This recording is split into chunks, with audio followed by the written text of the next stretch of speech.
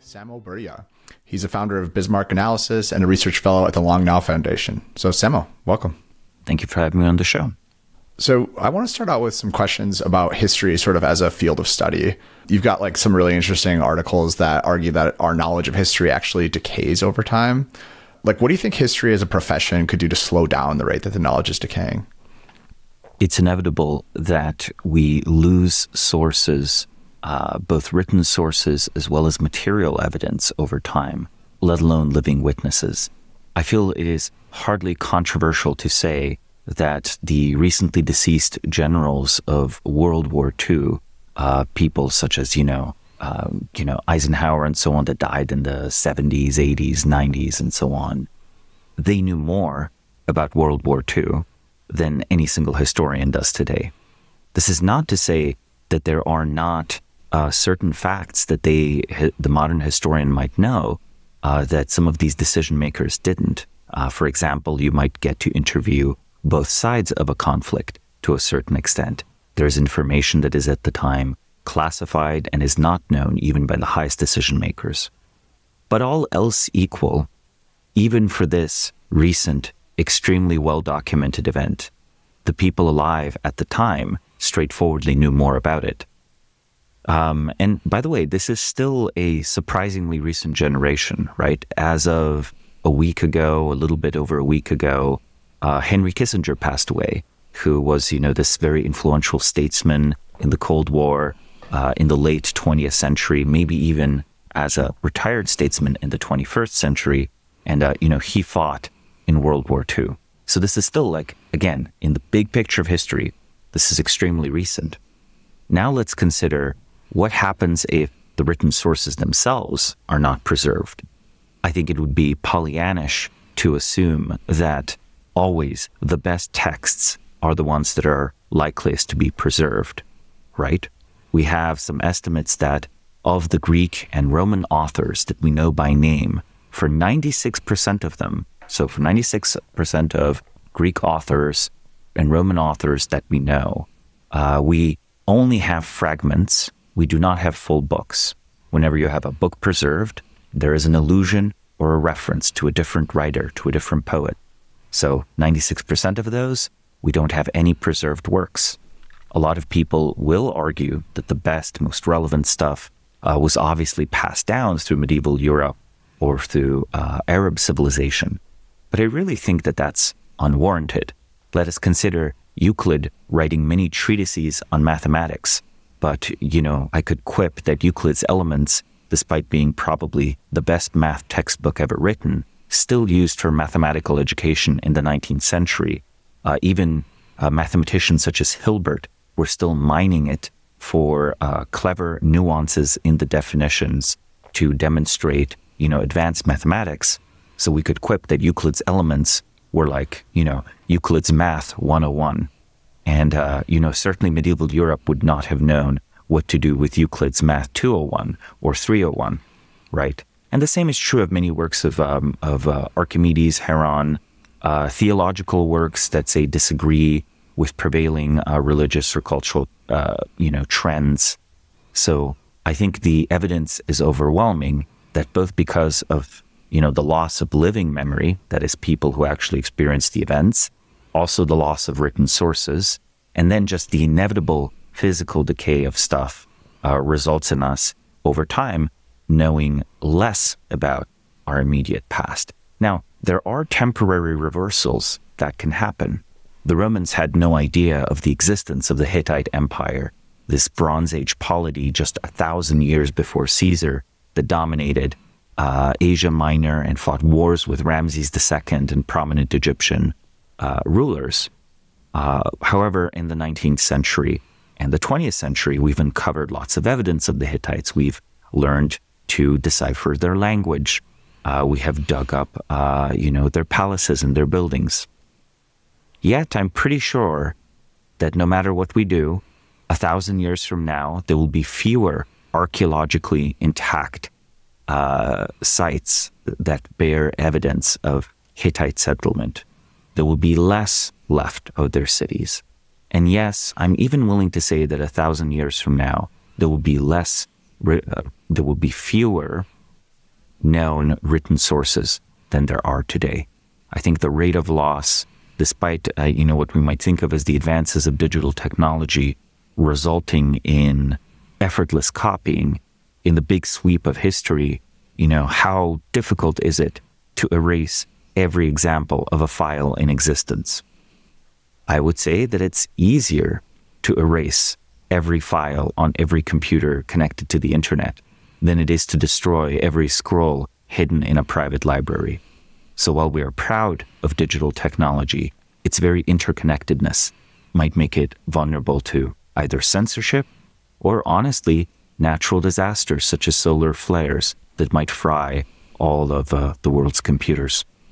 Yeah, and that actually brings up like a really big question that something I think about a lot is like, is having too much information and like too much recordings in the modern age actually a problem for future historians? So if you take like 100 years from now, like how well do you think they could actually pinpoint the causes shaping this decade or the forces shaping this most previous decade? It seems like people, even in contemporary times, are like very argumentative without having like a single media or single news source that sort of dictates the narrative. Do you think that the overabundance of information will make us have a more or less accurate picture in the future?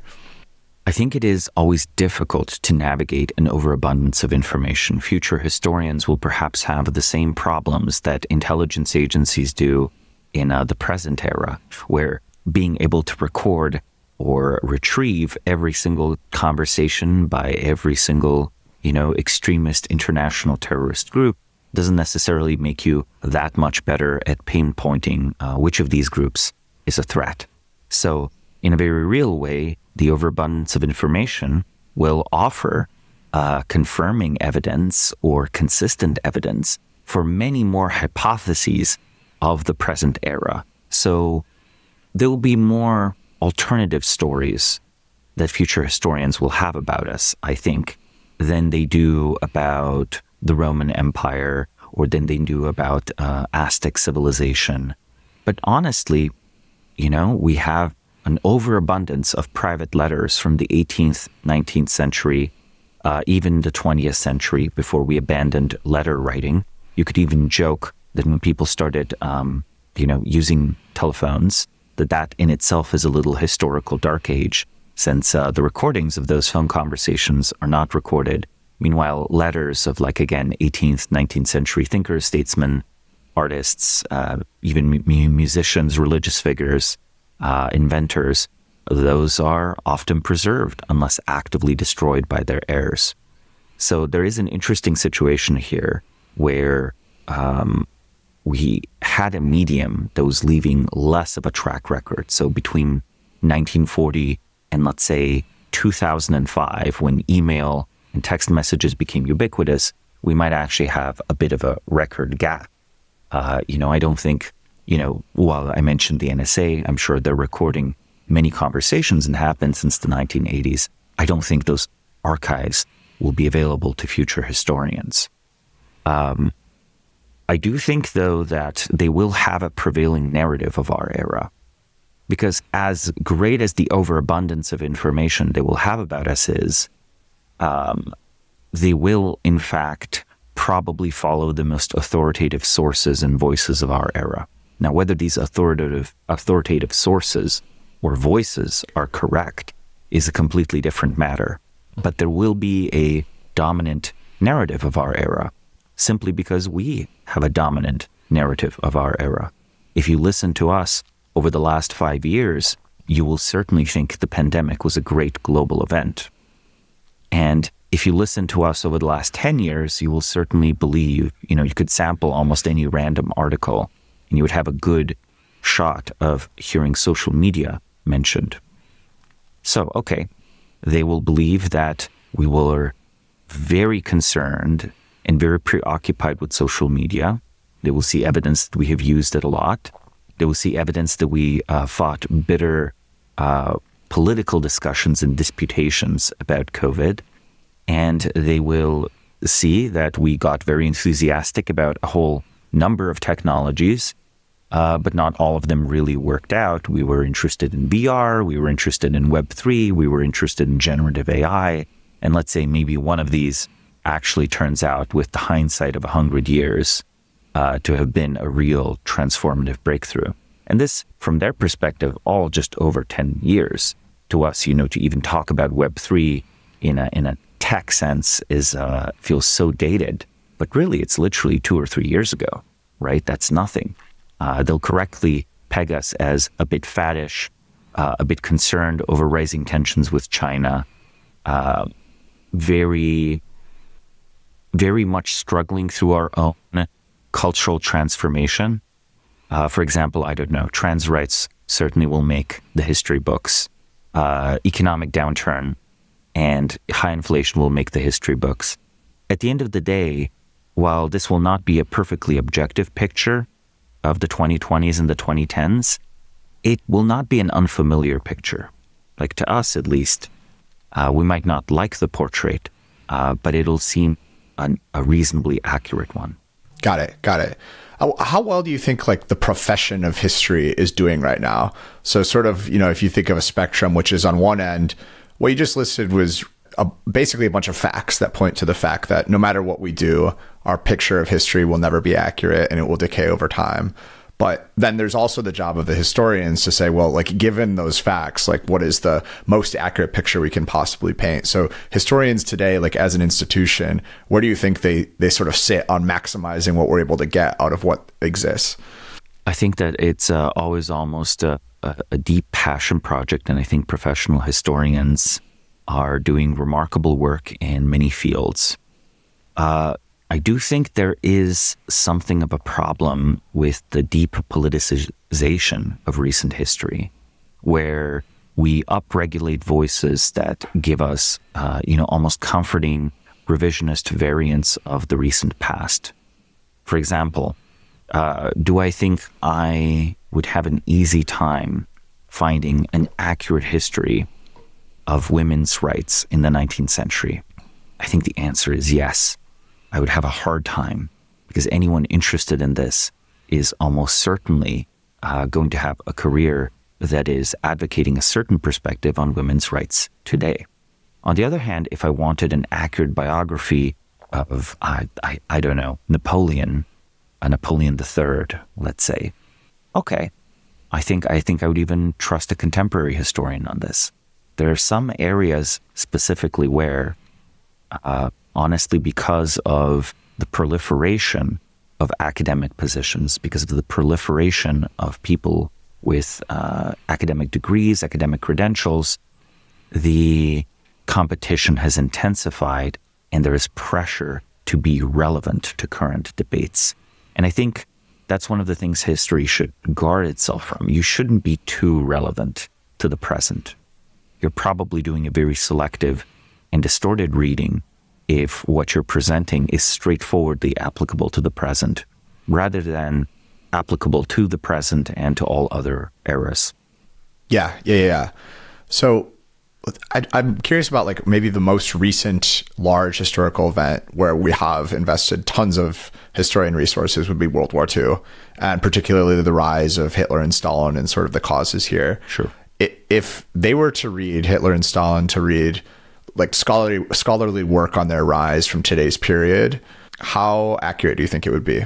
And what do you think the reaction would be to it? I think they would find it 95% accurate or 90% accurate, 5% omitted, and 5% they would believe that their enemies had written. Which is true. History, right? Yeah, which is true, right? Like they would, I'm still certain that there are still details of, say, the Second World War that are basically classified or misrepresented.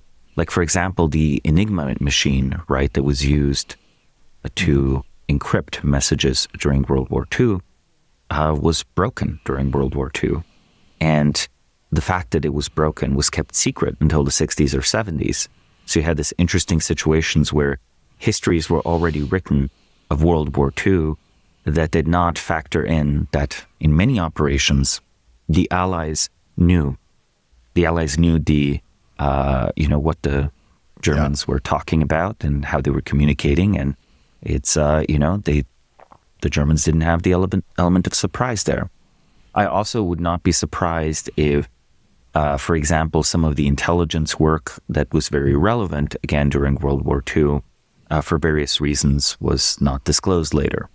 But at the end of the day, I think that this historical focus, right, on these very charismatic events might actually be a distortion in its own right, where we can't help but think of 1900s Russia or 1900s Germany as just a prelude to Hitler or Stalin. And I think because of that, we sometimes project backwards when in fact circumstances had changed very rapidly, right? Like, there's a book, At the Court of the Red Tsar, right? Like calling Stalin a Red Tsar is an evocative way of calling him a dictator, but it also is an evocative way of like positing a kind of continuity between Imperial Russia and the Soviet Union that I just don't think is there.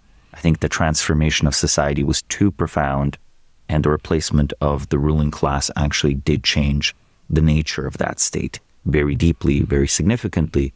And any sort of historical narrative where, say, the Russians are just predisposed to tyranny, culturally, I think that's just the bias of what is always said of a geopolitical enemy. And I don't think it's a very weighty historical evaluation.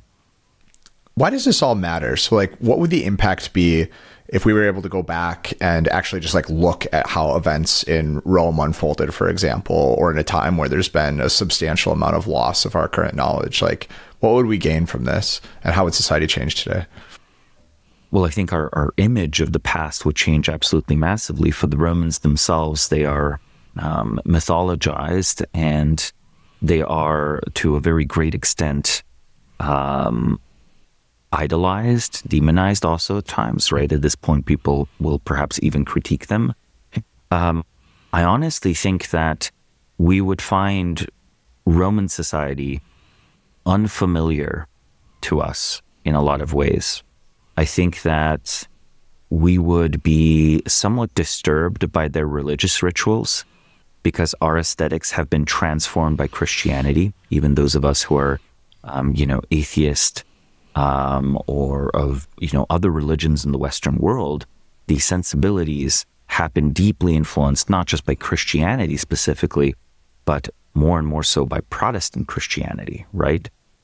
So, the burning of incense and lighting candles in front of statues is already minorly exotic, even though it's a very normal thing in Catholic churches and Orthodox churches, to our more Protestant modern standards. And, the typical Catholic Mass has moved more towards the Protestant service than vice versa over the last 100 years. How would we react to seeing an actual animal sacrifice? Yeah. I think we would react very strongly, right?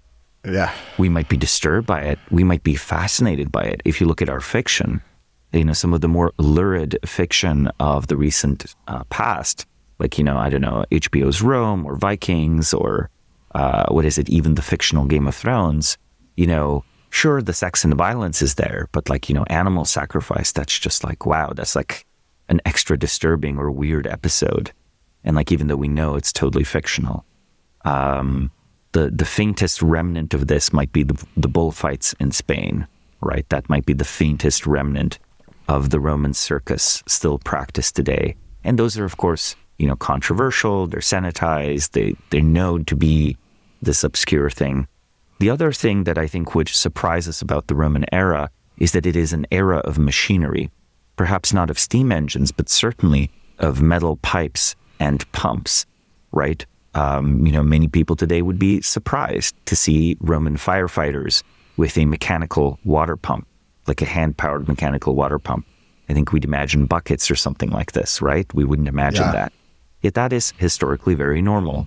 And again, mechanical calculation devices, such as the Antikythera mechanism, discovered, off the coast of Greece in the 1940s originally, maybe a bit later, but only recently X-rayed and reconstructed, showing, clockwork-style precise machinery, and probably used to calculate astronomical astronomical events and occurrences of various kinds.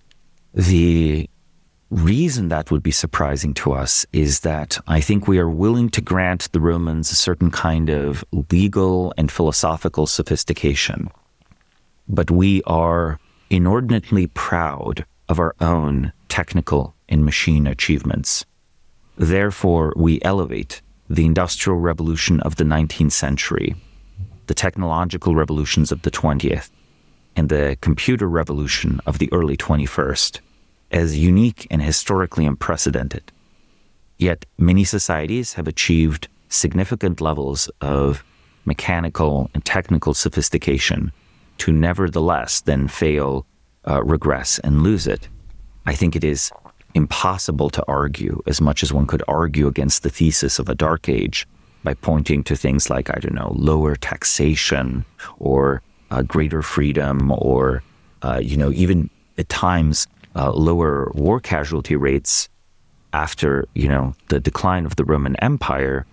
It's undeniable that machinery in Europe was much less advanced in the 8th century AD than it was in the 2nd century AD.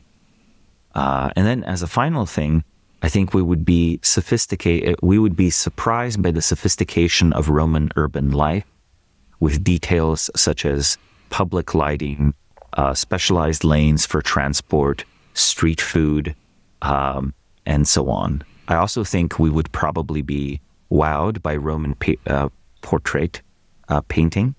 The Romans actually didn't just have mosaics and statues and frescoes, they actually had paintings. But of course, paintings don't tend to be preserved over 2,000 years. Many people in the written sources describe the paintings as lifelike and realistic. To our shock, we might find that certain Roman artists, say, used perspective, so to the point where if we could see a Roman painting, maybe it wouldn't be that much of an inferior to a 17th or an 18th century painting.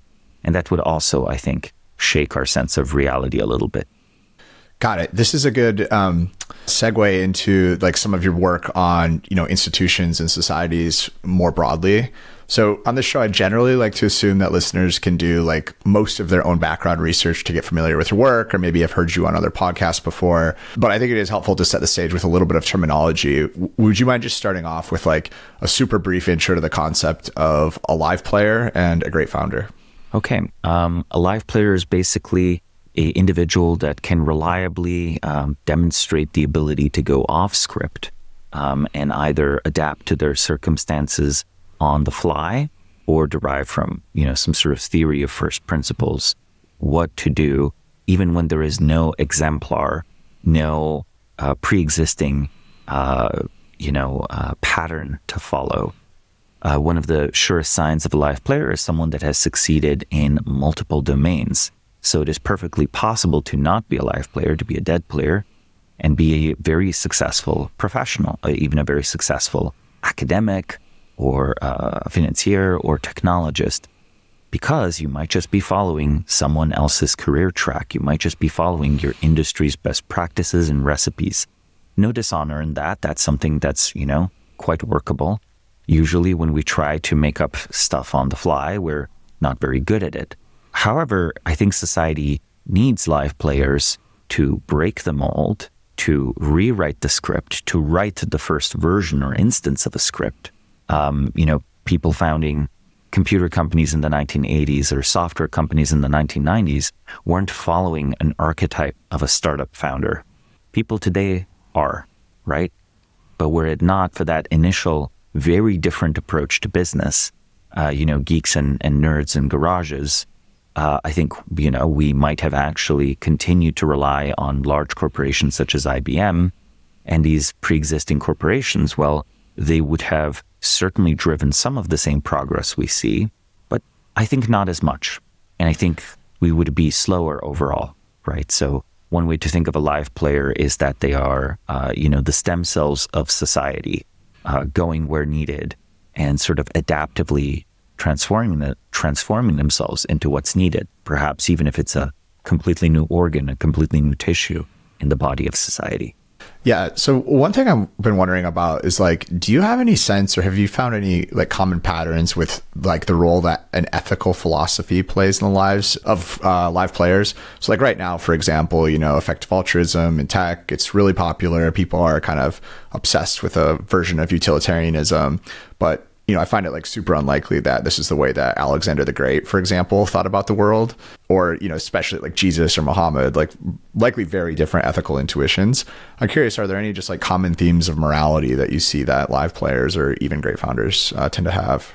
Almost all of them have extremely developed and unique views of the world. And here, again, I do want to make a brief clarification or distinction between live players and great founders. All great founders are live players. Not all live players are great founders. A live player might not actually create any lasting institution. They might just engage in historical action. They might just engage in vigorous action, discovery of knowledge, etc. But for someone to be considered a great founder in the sense of great founders theory, which I've written about, they would have to found and create a new institution, and the institution has to be load-bearing or very important structurally to whatever civilization they happen to be part of. To give historical examples, like, the founder of a great religion might be a great founder. A lawgiver might be a great founder. The founder of a particular university could even be a great founder if that university was like, one of the first or one of the ones that fostered the scientific method or something like this. The founder of a city could be a great founder, and so on, right? There has to be an institutional legacy that far transcends the individual and shapes the civilization in question. And all civilizations are made up of these interlocking, mutually symbiotic institutional aspects. And for almost every complex institution, there usually has to be an individual or a small team that originated it. Now, why raise this with the topic of ethics? Well, I think especially for founders, even more so than live players, they have to have something of a view, intuitive, even if not stated explicitly, of what society is, and more importantly, what human beings are. Any belief about what human beings are almost necessarily entails a normative view of what human beings should be. I think the ethics of live players and great founders greatly differ, but they all have relatively unusual beliefs that if you interrogate them, you arrive at strange places. And with regard to their personal ethics, I think many of them orient very strongly around a personal code of ethics. The code, however, might or might not be harmonious with that of the society they find themselves in. Like, I think it's almost like a operating system for the mind. It's almost impossible to not be very ethical and be a very highly functional individual, right? There's an ethos you have to follow. Now, whether you're actually good to other human beings or whether you treat them well or not, that's quite different. There has to be some sort of ideological, ethical, religious, metaphysical, epistemical structuring of the mind. What about like philosophy more broadly? So if you look at someone like Peter Thiel, right, he is known for sort of engaging like very deeply with René Girard, Leo Strauss, other political philosophers, and he really like brings a lot of their work into the way that he thinks about the world. Do you think that live players tend to do this consciously, or is philosophy sometimes in the background? And maybe for Peter, that's just sort of a hobby he happens to have. And, it sort of helps with his work, but it's not core to the foundation. I think that there are deep insights one can derive from philosophy, history, but also there are deep insights one could derive from physics. I think it is necessary for them to have deeply delved into a field or type of knowledge or a tradition of knowledge of some kind. However, no particular tradition has a monopoly on useful insights. So, for example, if you go deeply into, the scientific and engineering world and come to a good intuition or understanding of who is a good engineer, that can be extremely useful. Meanwhile, if you go deep into the anthropology of René Girard, come to a view and of who is imitating who, that might be extremely useful for investment, right? especially since, for example, one could quip that both the adoption of Facebook and the election of Donald Trump are examples of viral imitation of something that other people like. Yep. Makes sense. So you have the tagline on your homepage. I like it quite a bit. It says, there has never been an immoral human society, and I work on figuring out why. Are there quantifiable metrics you track to think about the fragility of a society? So for example, if you were going to stack the US up against China, how would you decide which one is more fragile at any given time? Yeah, the question of statistical measures of society is one that preoccupies much of political science post-1950 and also macroeconomics and so on. I think these measures are at best heuristics and sort of self-fulfilling prophecies, where what we mean by a 5% increase in GDP, for example, in 2020, is quite different than what we would have meant by a 5% increase of GDP in 1953, right? One of them would result in more roads being built, more cars being built, more nuclear reactors being built. The other one might result in more computers being built, but it also might result in completely intangible economic growth, right? So I'm not even convinced GDP measures the same thing as it does now versus 1950. And I'm not convinced at all about back projecting it to 1850, let alone 850 AD. I feel all of that work is, it's just mixing. It's not quite like, apples and oranges, but it's sort of like oranges and lemons, at least. It's like, okay, yeah, sure, it's a citrus. It's a relative. But, you try substituting it in a recipe, you might have, an unfavorable flavor.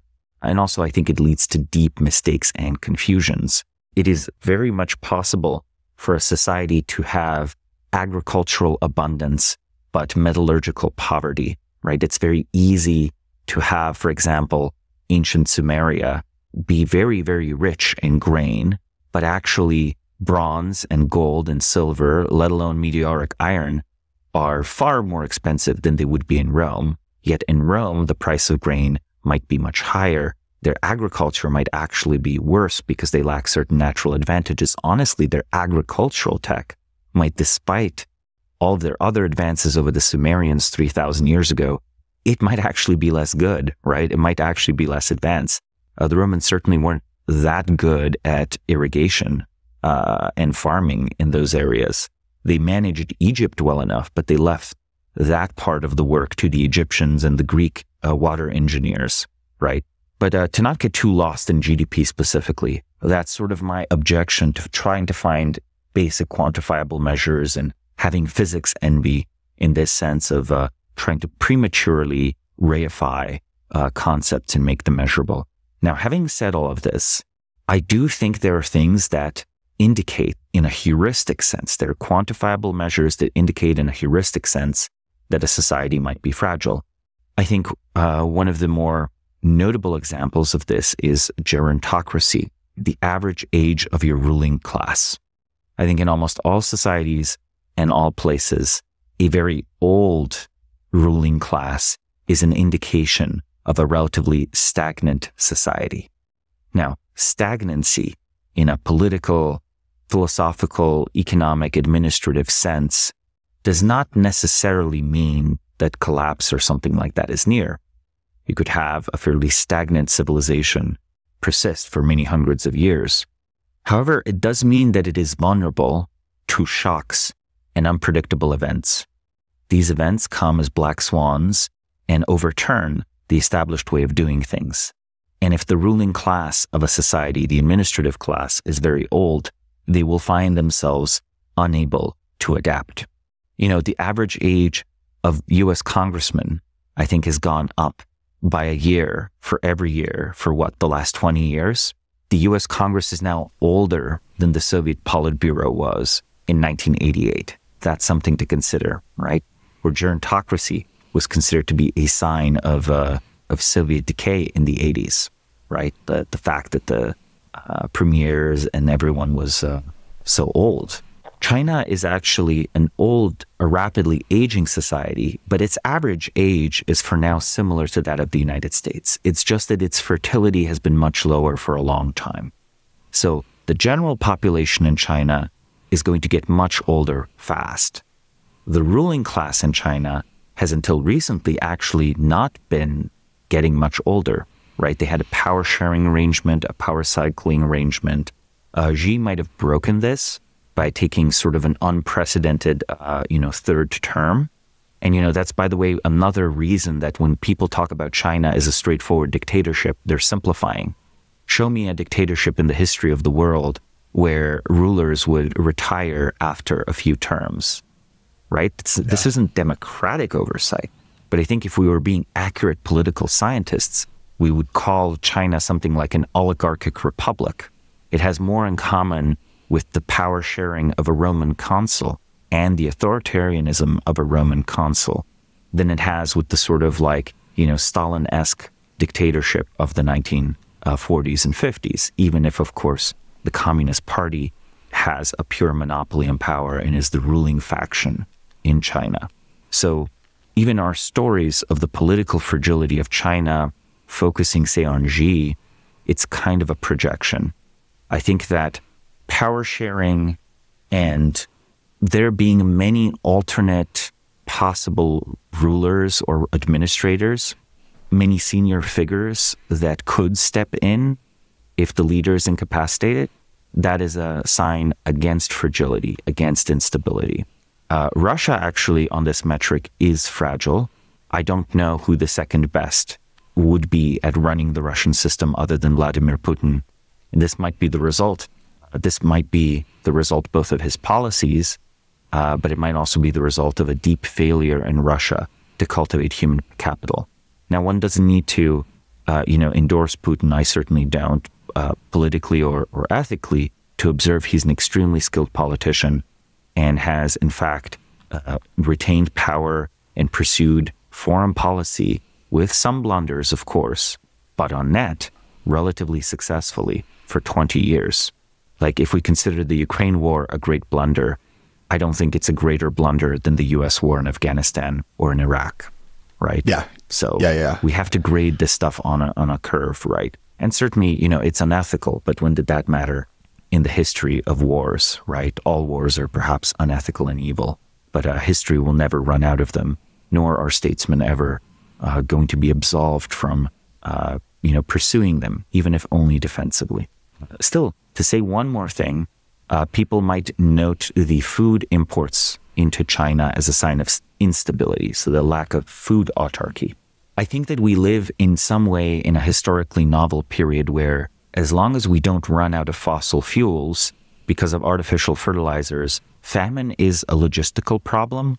We basically almost don't have famines the same way we did in the 19th or 18th century, where even very wealthy countries might have famine. Or say there were food shortages in Germany during World War I due to the British blockade, and there was just simply no way to grow more food, even though this was an industrialized, developed society.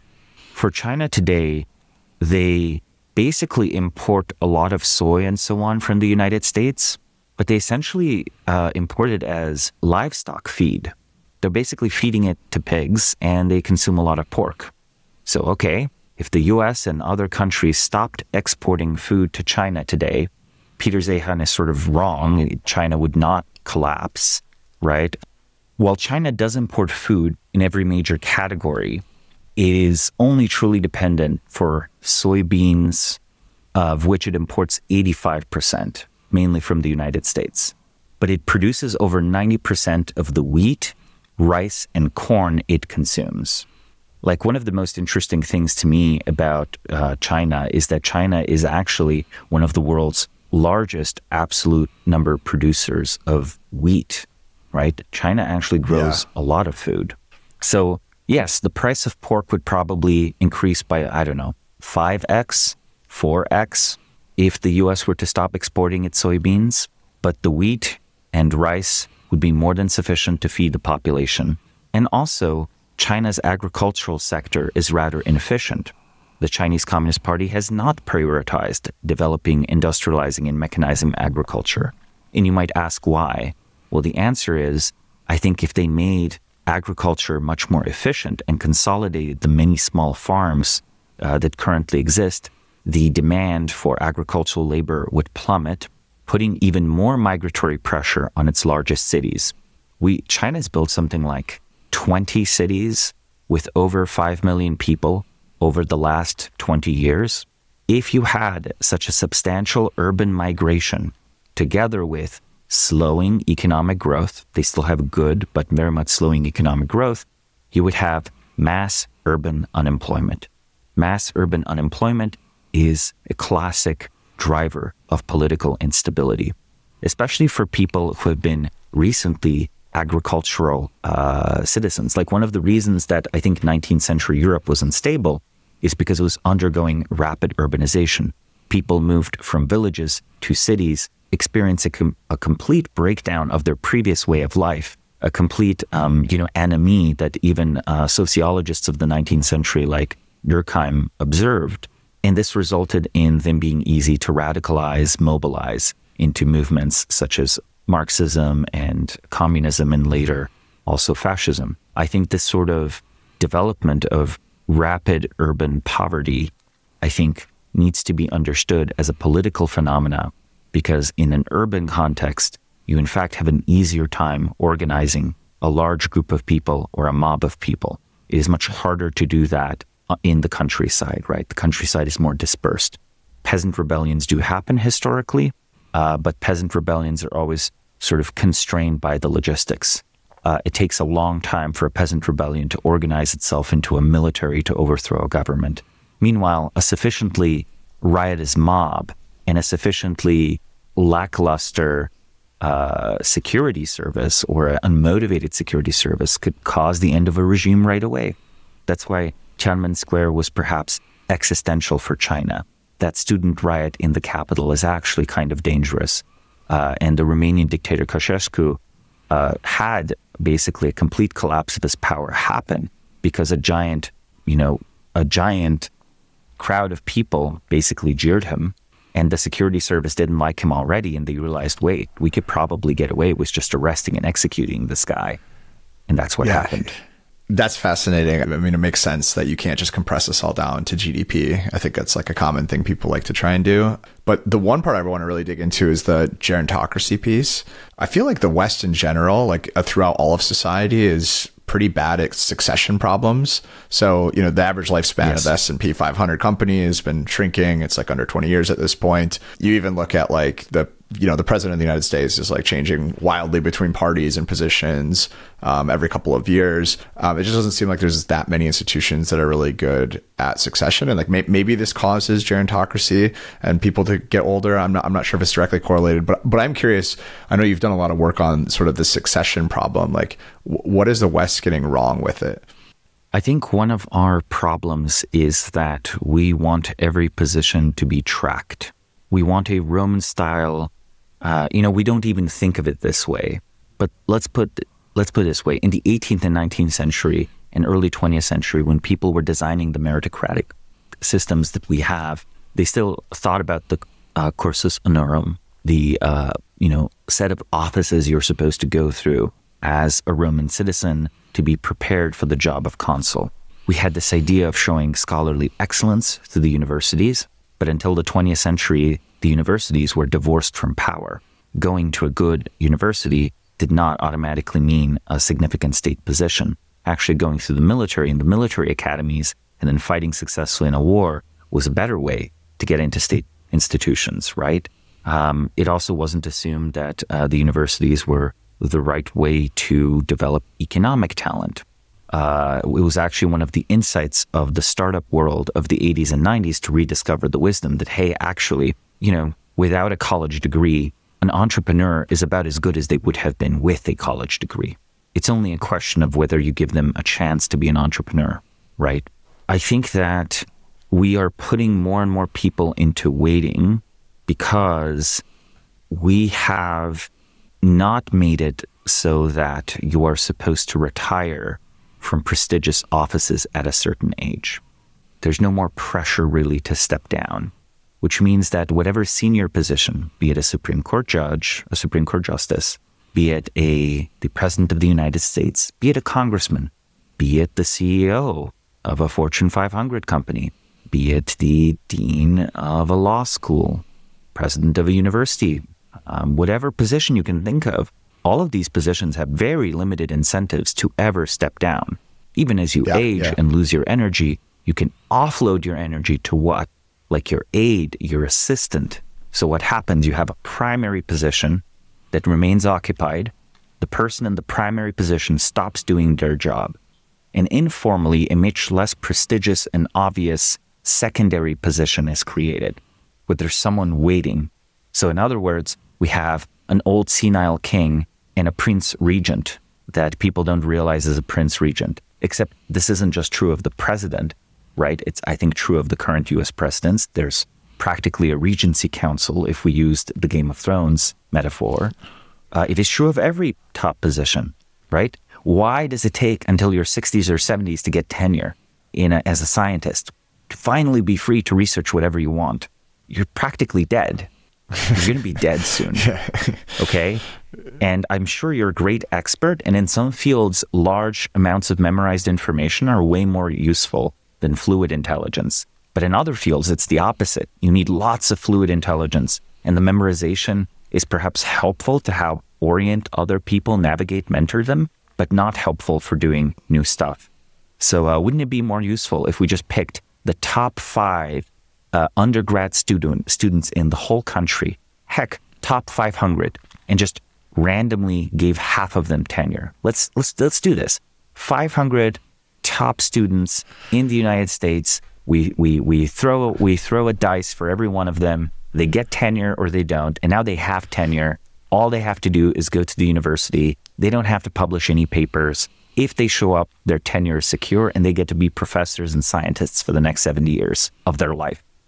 Yeah. You know, because they're probably going to live to 90 if medical technology advances incrementally. So wait, wouldn't that be better? We would have, maybe 80% of them would actually just goof off. But the 20% that wouldn't, they'll be the best scientists of that generation, by far the best. So in other words, we've produced this position where there's a primary position, a secondary position in waiting, and it's gotten so bad that the secondary position has a line in front of the door. So there's actually tertiary positions. There's actually we're like 10 derivatives away from the top position. And this traffic jam means that we are all finding new excuses to wait. So if you assume that there's a traffic jam on the road to the top positions and that the pie is not growing because our economy no longer grows. So you can't just have a senior old person and then the economy grows enough and the population grows enough in an upward pyramid that there is another just a senior position. Like 1900s America was creating universities left and right. How many universities does America create today? 1900s America was more like China than we are today. It created whole new cities, right? San Francisco was built in a generation practically from 1980 to 1910 or whatever. And again, practically rebuilt after the great calamity, the fire and so on. So I think that there used to be many more equal positions that opened up with the old. So we have a perverse situation where, partially because we used to have a society with lots of young people and a few old people, which if you have a population and economic explosion is institutionally, literally a pyramid scheme, right? It's like you work for me and then you create your own company later, or you work for me and by the time we're done, our company is going to be worth 10 times more than it is right now. That's very different than being you work for me, and if you're very lucky, you'll get to do the same job I did at a company about the same size, and you're going to get to do it for 5 years rather than 15 years because you'll be so old yourself when you finally get your turn. So in a word, the inverted age pyramid and relative economic stagnation, together with people not really wanting to retire and spend time with their grandchildren, which I think honestly started with the baby boomer generation. There's no tug in the mind to take care of your family legacy because we're so individualist that the idea of taking care of your family legacy doesn't even enter most people's calculus anymore. It certainly did in the 1850s, or the 1950s even. Now, I think we're a much more individualist society than has ever existed in human history. Honestly, I think that even the 1990s are probably culturally closer to the 1950s than they are to today in terms of communitarianism and familial thinking and institutional thinking, right? So adding those three factors together, historically unprecedented individualism, together with an inverted age pyramid. So we have an institutional pyramid scheme, but what's powering the pyramid scheme, new individuals being born into society. If society is a pyramid scheme, it's a pyramid scheme, you have no choice. You buy in the moment you come out crying in the hospital, right? You are immediately institutionalized and given your social security number and, good luck. You're now in the pyramid scheme. Let's make it work. But the pyramid scheme's breaking down because we're not recruiting enough people into it anymore. So those problems are really hard to fix. And there are some institutional solutions. Again, in China, the idea is because we're afraid of having another Mao, we cannot allow anyone to stay like chairman for life. We cannot allow anyone to be too long in the senior position, so they're forced out. But even in China, I think they're making a deep mistake. They're relying more and more on their elite universities as their recruiting grounds. And the universities in China have no anti-gerontocratic mechanism built into them. So in fact, that's going to drive Chinese gerontocracy. The more they rely on their university system rather than party nepotism, the older they're going to get. And, nepotism, we might think of it as bad, but it's one of the few anti-gerontocratic forces in the world, actually. When someone hands off a position to their young son or cousin or whatever, they're not selecting necessarily first for merit, but just because of biology, they are selecting for youth. Yeah. I'm curious, also on this idea sort of lasting institutions. What about just capitalism as an economic model? How durable do you think it is? If you had to make a guess, if capitalism would be the leading sort of economic model in 100 years, what would you put the probability at? Well, I think capitalism does extremely different things depending what it's applied to. I think industrial capitalism is already pretty rare.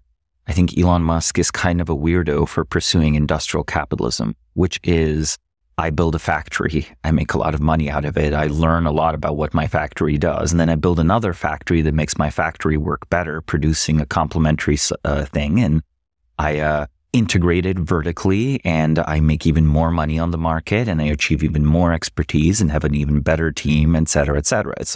It's the Henry Ford playbook, right?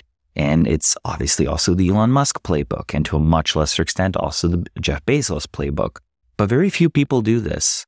And most of what we think now of as capitalism is sort of managerial capitalism, where it's not the creators of the company or even the industrialists that are doing the managing. Rather, it is this corporate governance structure where the collegiality between members of this governing class, I think, is more important than profits. I don't think the pulling of advertiser money from Twitter, now X.com, was driven by profit. I think it was driven by, I think it was driven by a political disagreement. Later, of course, Elon doubled down, put some statements out there that could be considered, even more controversial. But let's remember, the advertising got pulled as soon as it was obvious that there would be a massive turnover at Twitter and there would be a deep reform of the company and many executives would be fired, right? As soon as that was obvious, the advertisers pulled money.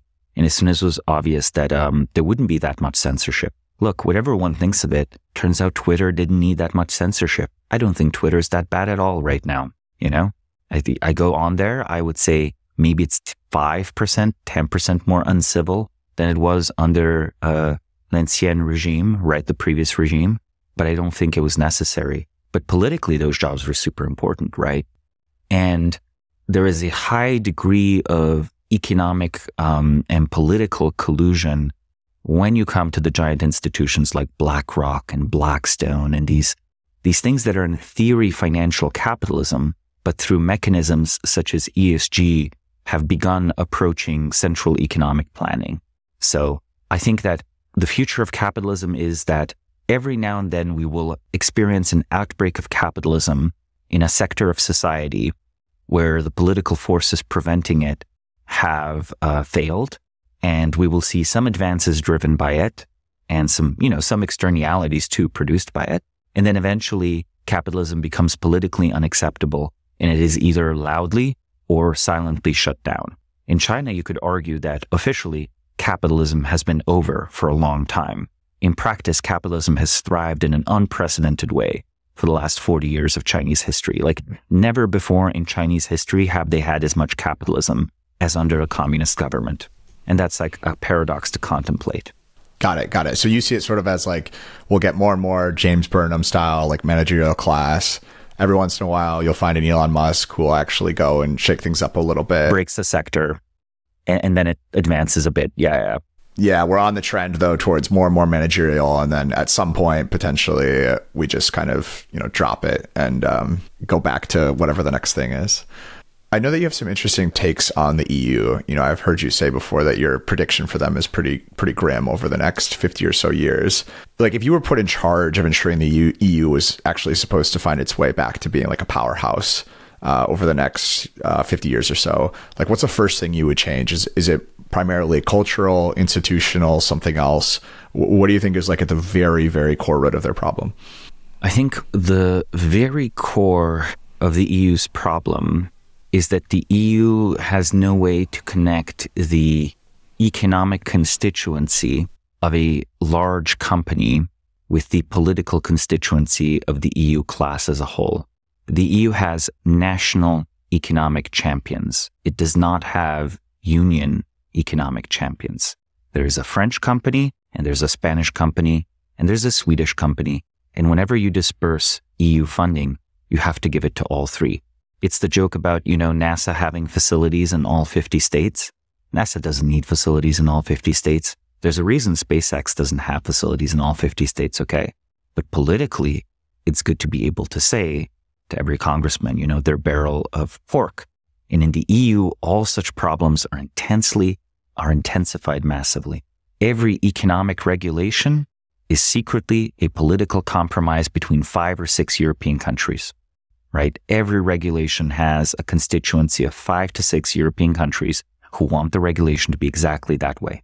And then no European country is truly comfortable with having all of its companies displaced by another EU company. Yet the EU needs to maintain a good relationship with the United States. The United States has scale, so in practice sometimes all the European companies are defeated by a US company. And some of that, of course, is due to the virtues of American dynamism. But really, a lot of it is just scale. The US might actually come to be as protectionist as the EU is. For example, the discussion of banning TikTok, right? Sure, TikTok might be Chinese propaganda. And yes, it might be bad for the kids, even if it's not Chinese propaganda. But let's be real. If we ban Chinese TikTok, there will be an American TikTok clone 5 minutes later, and it'll be just as bad for the kids. Okay. And also, isn't it interesting and notable that, a country the size of China has a software sector that perhaps less innovative than the United States. They have their own, Google equivalent.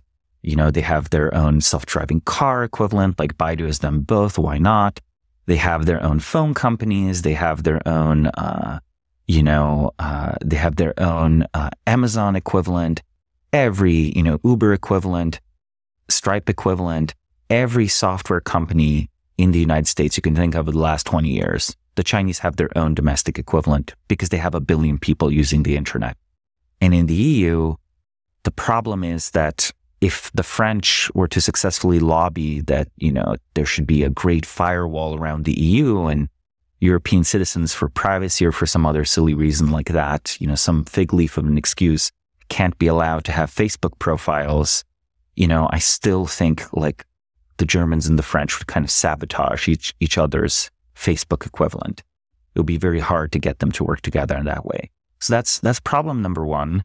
And I think problem number two, the EU doesn't have its own military. And the United States, again, it's a very capitalist country, but it's also a very militarily powerful country. The greatest fundraiser on the planet is the Pentagon. And the many trillions of dollars that it spends, a lot of it goes into technology R&D. And it used to be the case, and still is somewhat the case, that a lot of that technology is then commercialized. Consider the self-driving car technology that is currently slowly reaching roads. The beginnings of that in the early 2000s were DARPA grants for self-driving vehicles, right? Obvious military application, obvious civilian commercialization once you have the military application. How much of aerospace technology was, a side effect of the military necessities? How much of rocket technology was driven by ICBMs? You can keep on making a long list. The EU tries to fund scientific projects because it doesn't have a military to achieve similar, basically investments into basic research. But because there's no military contractor, and because the market is fragmented in this way, there's also no commercialization. While they successfully fund basic research, they don't successfully economically capitalize on it. So things like the fusion reactor, the International Fusion Reactor Experiment, ITER, or the Large Hadron Collider, these are like 50 to 60% EU efforts because the EU is trying to fund this basic research to such a great degree. Also things like Galileo, which is the satellite network that is supposed to compete with the American GPS system. Galileo is a civilian system for navigation. GPS was originally a military system for navigation. So all of these small ways, all of these small things really add up, and solving then the problem of basically European mega corporations that get to compete within the entire free market of the EU, the common market, as a real entity, combined with, well, an EU military that can do procurement and buy advanced technologies. These are just not things that are going to happen soon. And then the final one, I think, is more cultural and ideological. Europe has not experienced real fast growth since the 1970s. It's been so long since we've had good economic growth that people have sort of given up on it. In the United States, there is some risk that it becomes a society like this, but it at least had the tech boom. And that was culturally a kind of advantage. And, I think tech is very much a winner-takes-all game. People have been trying to decentralize it even within the United States, and it's not working. Like Austin and Miami are not quite working out as alternatives to Silicon Valley. And even New York sort of, you can have a good software company in New York. You can have a good tech company. But sure, why not go to here? Why not go to the Bay Area? So if even in the United States it's super centralized, how could you possibly have a European Silicon Valley without a great firewall of Europe, or without defeating America's Silicon Valley, which actually the US government might not be happy with, right? The US government, if there were a hypothetical European TikTok, the US government might find reasons to harass it, just as the EU is finding reasons to harass Google and Microsoft and, even OpenAI or whatever. They know where the tax revenue is going, and it's not to them. Yeah. So not an easy problem to solve. No, it's not. It's very tricky, very hard. But even if they did something basic like, sure, we're going to be a carbon neutral economy, but we're not going to decrease energy consumption. We're instead going to order 400 French nuclear reactors and just build them everywhere.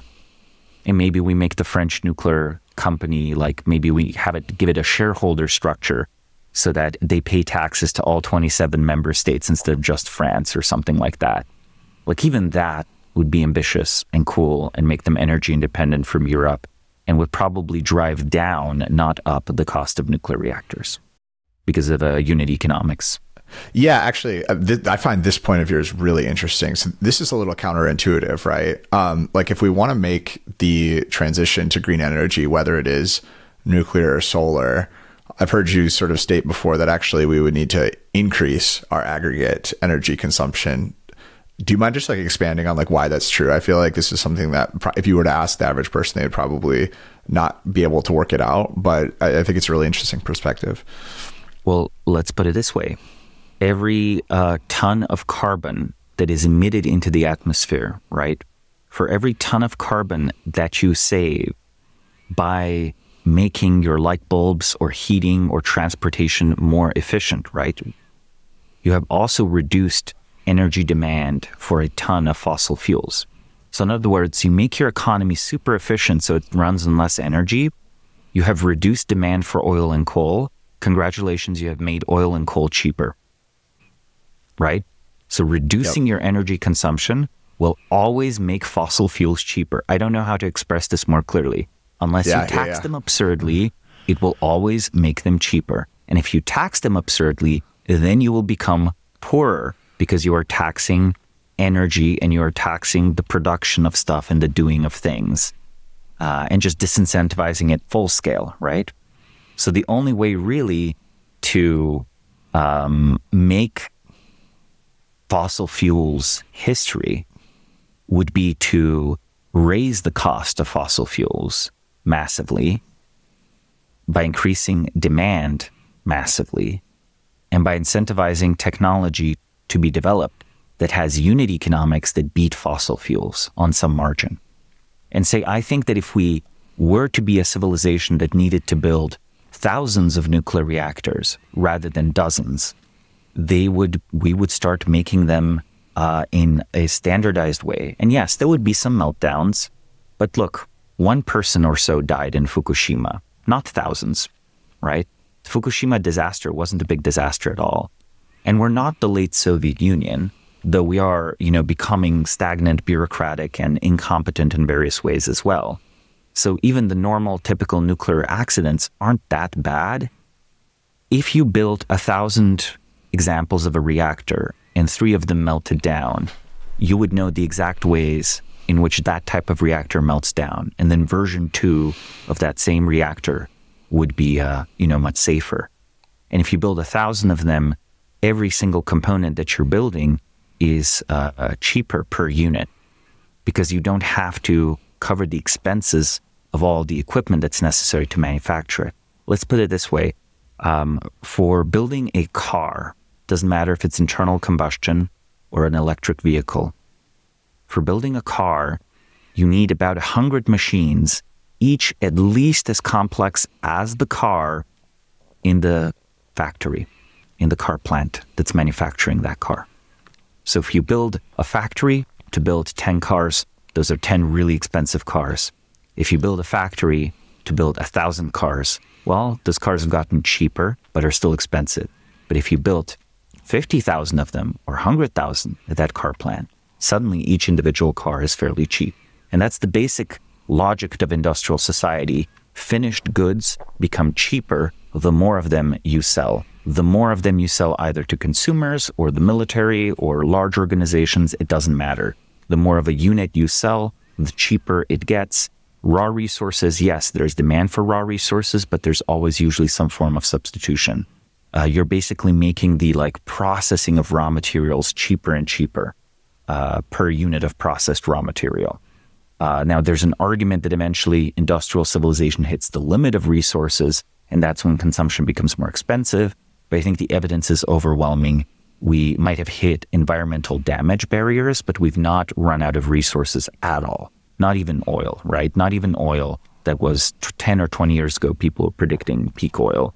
I think fracking is proven to be a very viable technology to extract more of it. So yes, I think that nuclear reactors especially could be standardized, could be made much cheaper, could be made much safer. We would have to build a lot of them. And the only reason to build a lot of them is if we needed a lot of energy. And, our problem kind of is, I don't know if we know what we would do with 10 times more energy. I mean, I can imagine it. It's sort of, imagine grid electricity is so cheap that you just synthesize jet fuel.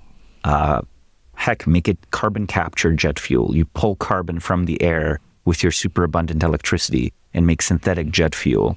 And then you have, supersonic flights, which are super fuel inefficient, but it's okay because it's carbon neutral because you're synthesizing the fuel.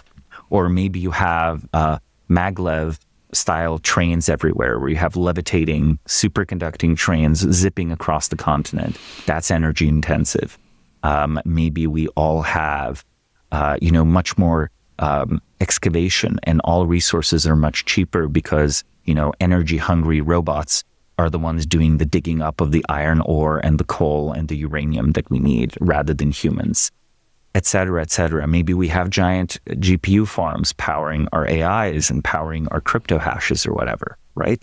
All of this stuff is, you can come up with reasons to do it, and you can describe how we would be all better off once you do have that much cheaper energy, but it's really not clear where the demand for energy is going to come from and whether the demand for energy is going to be politically allowed, because we've now reached a point where energy consumption is a political negative, right? The easiest way to reduce carbon emissions is to decrease living standards. Any and all economic growth increases absolute carbon emissions, even if you do it in a green way. So I don't know. We're kind of stuck. Is this an argument that's being made by any other countries out there, or any like organizations within the United States even, or is this like completely against the popular narrative? I think there are individual experts who will say this happily, who work in various kinds of energy abundance thinking, but it is mostly not in any country's official policy to pursue energy abundance. There are developing countries that say, we need to have as much cheap energy as we can to become rich, and then later we will become clean and energy efficient. That's a slightly different argument. It looks very similar at first because you're building a lot of coal plants and a lot of nuclear plants. Like China right now is building more nuclear plants than any other country in the world, but they're not really planning on this to be a big part of their energy mix. They're just building a lot of everything: hydro, solar, and coal, and nuclear. So, their goal, by the way, is to reach the energy consumption of the United States. So they have the target of being as good as the US at energy consumption, but having a cleaner energy mix. So that's the closest I can think of globally. But, I would really find it cool. I would be more optimistic on the long-term future of China if they were to declare, no, we're not just catching up to the United States, but we as a society are going to have 10 times more energy per citizen than the United States. And then the citizens and our entrepreneurs and our scientists are going to figure out what to do with this super cheap energy. Like if China decided for some strange communist reason to radically overbuild nuclear power, I think it would be amazing. I think, they could desalinate all the water they would need for their population. No water shortage ever for them, right? And, I think it would be a pretty good subsidy to their economy, because while there would be a glut of energy, it would be baseload power, so power that's always available. And, citizens and Chinese entrepreneurs could find ways to use it. And another thing, by the way, people talk about automation as replacing the aging population in Japan, Germany, and ever more so in the United States. There's no such thing as low energy automation. Automation is always using grid electricity and sometimes fossil fuels directly to replace intelligent human labor with fairly dumb machine labor. And if you replace intelligent human labor with intelligent machine labor, well, we're discovering that is pretty energy costly too. Yeah. Makes sense. So China could even maybe help speed up its own automation, right? And that transition, if that idea is to work. But I think in the West, we want both of it. We want to be much cleaner. We want the GDP to go up, but consumption to stay low. Though that's a contradiction. Number 3, we want to be automated, but we want to be automated without changing anything. We want to be green. But we don't want solar panels covering the Sahara Desert or covering fields and forests. We want solar panels that are like picturesque little things that you put in a subsidized way on people's roofs. Look, everyone wants to have a solar cell roof. It's nice to own capital. But let's be real. Once solar becomes cheap and effective, you're going to buy power from the grid, and there's going to be some giant place somewhere where land is cheap. It's going to be covered in solar panels. And that doesn't feel very aesthetic, but it's what happens actually, Like your competition, once solar is good, your competition won't be the coal plant. It'll be a giant solar farm 20 miles outside of town. Like that's going to be your competition for selling solar back to the grid from your roof. I see.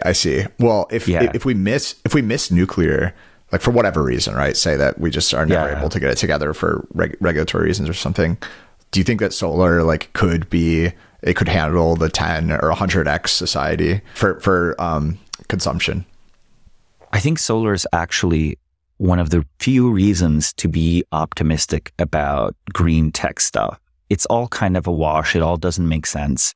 But solar is the closest to making sense because it is undergoing technological improvements every single year in cheaper manufacturing. And yes, people point out, hey, China is burning coal to make solar plants that are then installed in California.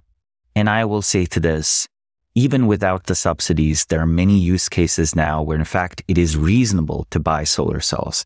Sure, in a purely environmental sense, a solar cell isn't so much a green energy source as it is a coal battery that requires the sun to activate, right? So you burn about as much coal, a little bit, you burn some amount of coal in China, and then the solar cell releases that plus slightly more electricity once it's exported and installed in California or in Germany or something like this.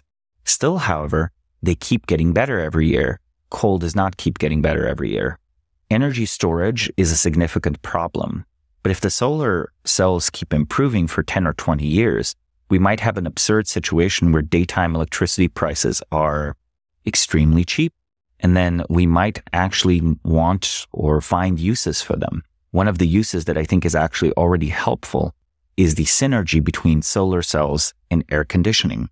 Around the world, the places that most need air conditioning are often the sunniest places. And the air conditioning is most needed when the sun is,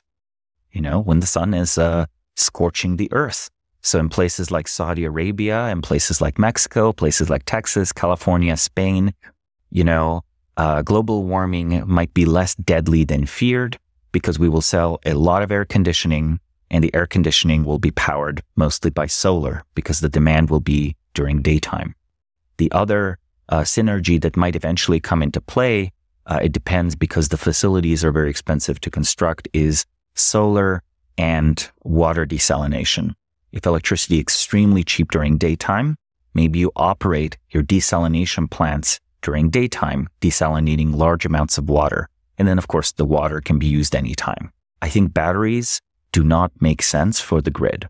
I don't think batteries will ever scale enough that we could just, a city has a giant battery and the battery charges during daytime and it, releases energy during nighttime. I don't think we're ever going to have that in particular. I think the battery economics are going to be absolutely beautiful. We're going to have very good electric cars. And honestly, we might have wireless household appliances. Imagine the joy of your coffee bean grinder, like that little thing you have maybe on the counter that looks so nice and aesthetic. Imagine that, but it doesn't have a wire. And imagine not only that it doesn't have a wire, but you don't swap batteries. You just put it on your charging counter. Just as you might put a phone now on a wireless charging station. Imagine just putting your coffee bean grinder on your kitchen wireless charging station.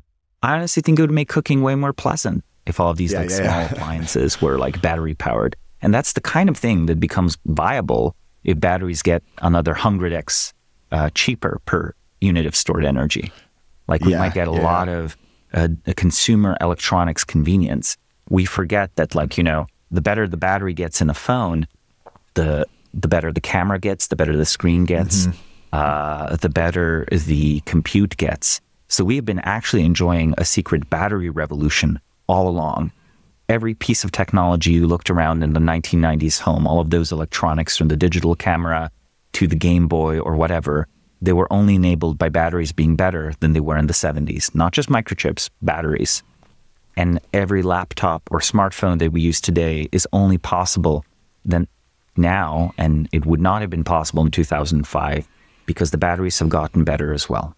So while the chips have gotten better, they've gotten more energy hungry. The screens have gotten better, but they've gotten more energy hungry. And the cameras have gotten better, but they've gotten more energy hungry. So all of these things added together, just means that there is a revolution hidden from the consumer, which is this improvement in batteries. But really what batteries do currently is take grid electricity and store it for later use. I don't think they can even out the grid. So my bet for an economic future is when solar cells become cheap enough to power daytime electricity, we will have natural gas-powered peaker plants that will come online dynamically to provide electricity for when the sun isn't shining. Because natural gas is the cheapest and most adaptable fossil fuel for peaker plants. For coal, you want to burn your coal 24/7. For oil, well, oil is a bit too pricey. For natural gas, actually, it's very easy to spin up the turbines and spin them down. And, natural gas plus solar, that's still going to be emitting some carbon, but less carbon than if the same amount of electricity was provided by coal.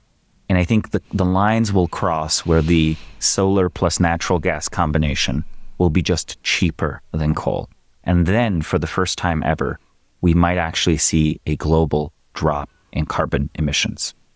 Samo, we've covered a ton of ground today over all sorts of topics. Where can people go if they want to find more of your work? Well, for some of the more economic, technological, institutional analysis topics, I warmly recommend subscribing to the Bismarck Brief. You can find it at brief.bismarckanalysis.com. You can also find my essays or writing at samoburja.com. Samo, thank you so much for your time today. It's been a pleasure talking with you. Yeah, likewise, Dan.